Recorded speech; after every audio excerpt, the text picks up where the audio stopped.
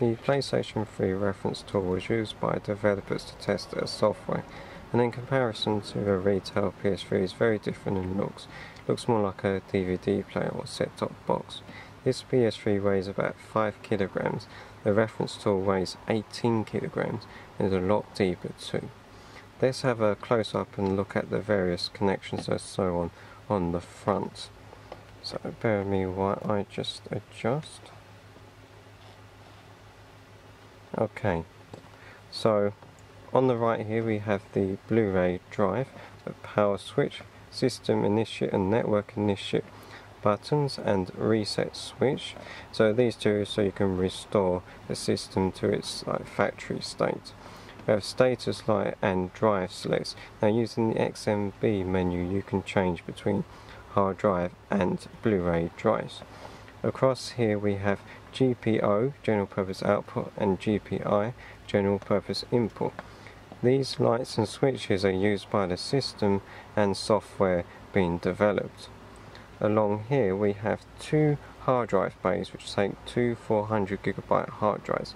This is the main system hard drive, and this is like a Blu-ray drive emulator. Both these drives can be ejected when the system is in standby. Down here we have SD card slot, memory stick pro slot, compact flash, 6 USB sockets, one which is labelled extra, and a foot switch connector which is rather odd.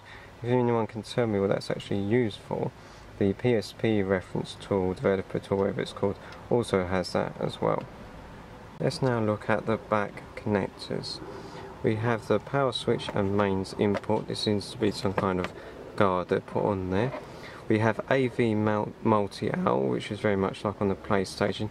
It has VGA, which is very nice. I prefer HDMI, but VGA is something that the PS3 was lacking. I don't think there was a lead you could get to connect your PS3 to a VGA monitor, perhaps a HDMI converter, but certainly that wasn't something so easy to do.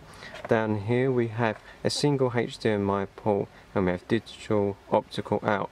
Now oddly, there are versions of this reference tool with the same model number that has two HDMIs. It might actually be behind there. Yes, it's actually behind there.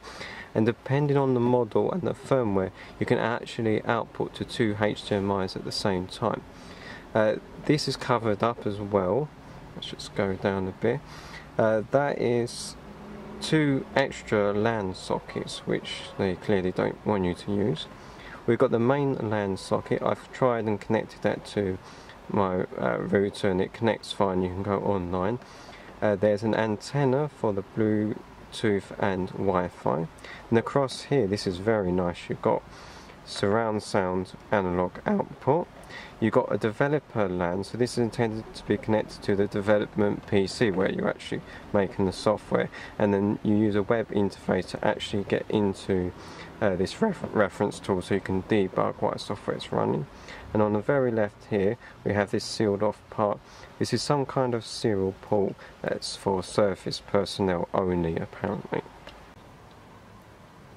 So you can see here how the hard drives connect to the main board. There's a number of cards that are plugged in. It's actually got Sony on the main board, so they seem to have actually made the computer. I'm guessing it is basically a PC, but they've emulated the PS3. By the way, it only emulates the PS3. You can't play PS1 or PS2 games on it. There's just a number of heat sinks here, and that's basically it. There's a power supply here as well.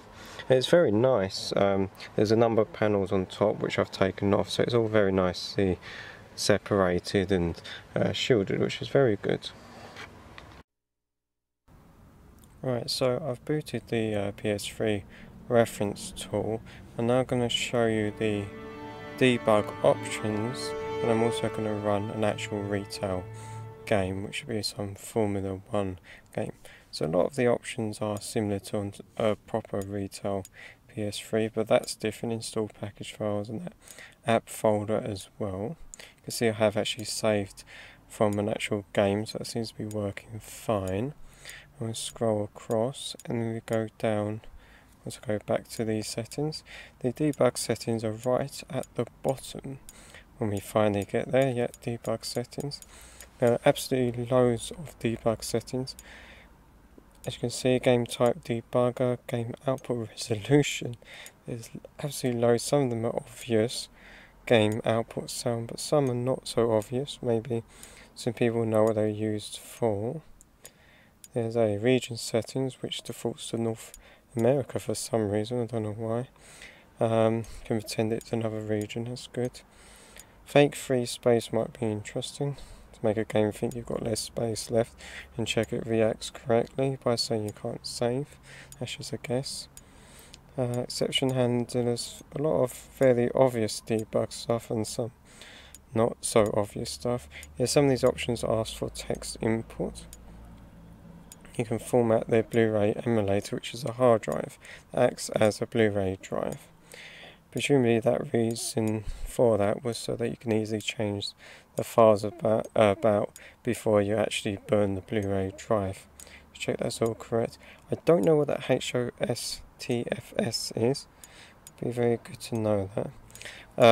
Connection status list for debug. We'll get to that later, shall we say. Another one that takes a text input.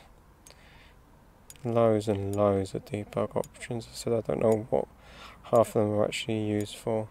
Some obvious, some not. WLAN is obviously Wi-Fi. That doesn't seem to be working on my unit because it needs an aerial, so I've got to sort that out.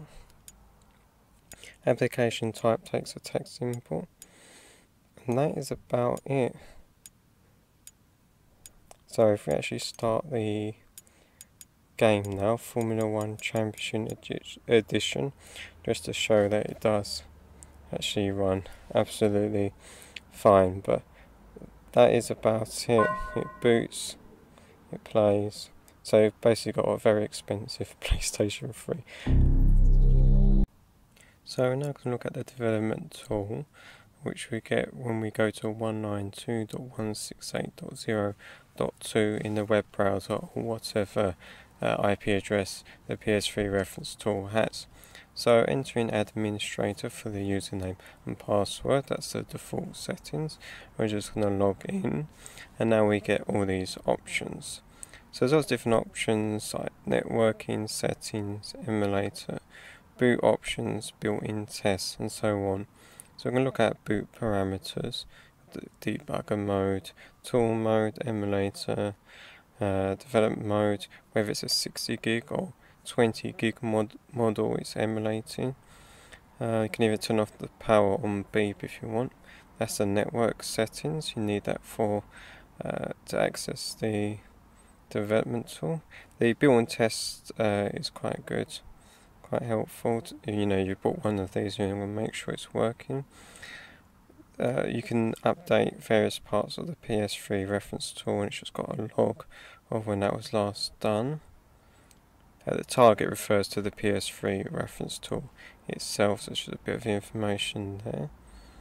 And see, there's no files on the hard drive, I don't think, for the emulator, so nothing appears. Date and time zone defaults to Japan, but it has at least got the right date and time. You can download this setting file, you can also upload one as well, so that's nice and useful. There's the network settings. Yeah. So that's for the PS3 reference tool itself. Again, another update option. That's for the actual part that communicates with the PS3 reference tool and your computer. So let's just show you the built-in self-test, which you see here, which will test a number of features of the PS3 reference tool. Now you have to do this when the reference tool is in standby mode. You can't do it when it's fully powered on, so you have to have the power switch on, but just in standby mode. So it tests the fan and the memory of the target system, so that's the emulated PS3. The fan will go very loud during this test, so that's a warning for you. Fortunately you can't hear it in this video, you can just hear me talking. So it's testing memory at the moment. Then the CP is the communications processor. So that is the link between the PS3 reference tool and the computer. That's what provides the debugging features, which I say you need the SDK, I think, to properly take advantage of that. It's almost done now, so it's tested the software version, the CPU, and it's just testing the memory of the CP. The CP also has its own flash memory, and here's the results. Doesn't really mean much to me, but I'm sure someone can work it out. But that's the built-in test, very handy. I'm just going to quickly show you my network settings. So that's my local area connection. And look at the details. So it's got 192.168.0.1. That's the key thing. So it needs to be set to a static address with that value, and it mustn't be added to a bridge. And then you just put in 192.168.0.2 and it works.